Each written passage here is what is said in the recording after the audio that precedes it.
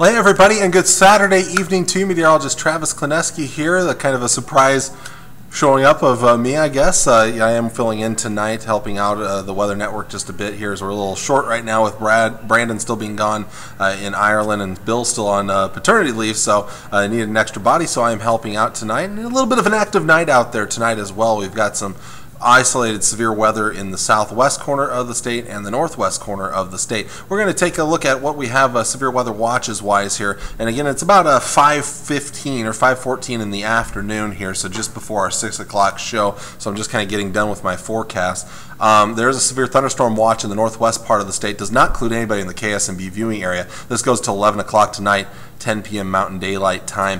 At this point, the only other areas kind of worth watching, that southwest corner of the state, it looks like only a small chance that they would even put out a thunderstorm watch for that. It's a very isolated severe weather activity out there right now. There's a thunderstorm warning that goes on here for a little bit yet for Hitchcock County, but by the time I get this distributed out on the internet, Facebook, Twitter, all that stuff, that warning will be long gone. There was a tornado warning, a funnel cloud earlier, about 20 minutes ago or so up around the Shadron area, but right now not a whole lot of activity in central or eastern Nebraska. There's some very isolated showers just northwest of the Tri-Cities at this point here, but I think our better chances will hold off until later tonight. Well, let's take a look at things here on Futurecast here, and again, the brunt of the activity will be to the northwest. Again, I'm not going to rule out an isolated shower or storm for central, eastern Nebraska, northern Kansas. I just do think the better chances will be with that disturbance to the northwest. Chances do increase a little bit after midnight tonight. I think our chances actually pick up a little more early tomorrow morning. In fact, tomorrow morning, a decent chance that many of us wake up to a few showers and thunderstorms out there. Chances do lessen in the afternoon, although maybe a couple of hit or miss isolated showers and storms try to fire up in far southern Nebraska, eastern Nebraska, and northern Kansas. Not much of a severe weather threat tomorrow. The severe weather threat's more for tonight. And then as we get into tomorrow evening, things will clear up, and this is going to take us into a pretty long stretch of very quiet weather ahead of us here. Dew points will also be dropping off Sunday night. It's going to be cooler tomorrow, but still a little sticky.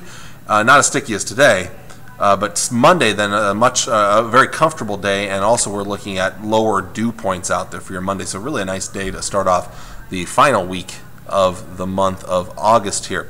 Let's take a look at what we have for our severe weather threat out there. Again, kind of where that watch already is, there is a slight risk of severe weather in the northwest part of the area.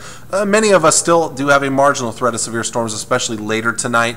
Again, I can't rule something out this evening, but I think the better chance of severe weather or any storms comes after midnight. And again, a small chance of severe weather. I don't think it's really that likely that we see a lot of severe weather out there.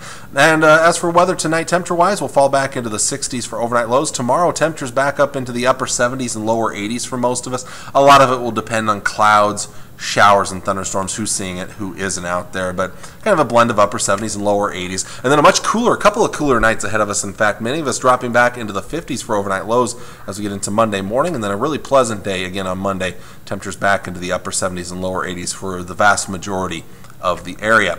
Next 7 days, again, very quiet weather for much of next week, although we do see a gradual warming trend towards the mid-80s towards the middle and end of next week. Maybe a few extra clouds, a little breezier Friday. A very small chance of a Friday evening storm. Doesn't look very good, but there is a small chance out there.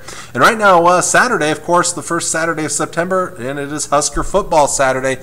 Now, it is an evening game. That's good because it'll be a little cooler, but there is it's going to be fairly warm out there for Saturday the way it looks right now. We'll be flirting with 90 degrees.